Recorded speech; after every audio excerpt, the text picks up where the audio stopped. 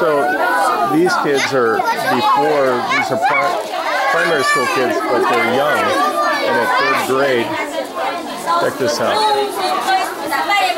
At 3rd grade, they would get to wear the scarf here. So this would be 3rd grade here.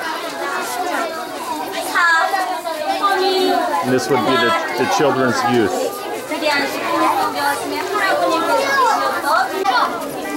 Again, this is the house of Kim Il-sung, Liberator, basically the grandfather.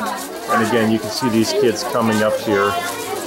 They get the red scarf starting at 3rd grade. And then at 15 years old, they move to the pin, which you'll see every Korean has that red pin right there. So does this happen every time you come? The red pin is, I guess, significance of joining the party. They even bring their very, very small kids in here. Look at these kids all dressed up here.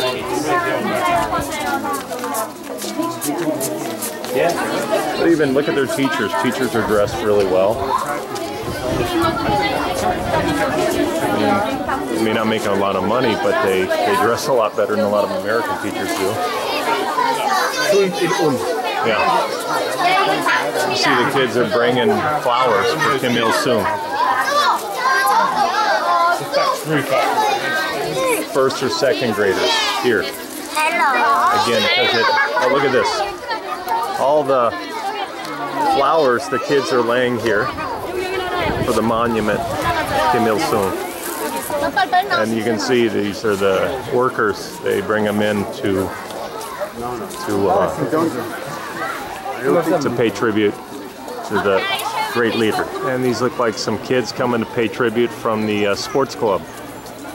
So they're probably athletes. It looks like we're going to jump on the tram here, which is basically one of their main transportation systems within the city. We're a little bit outside of the city, and again you see a lot of people walking, some soldiers there.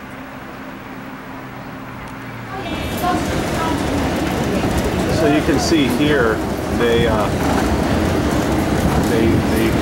plant wherever they can go.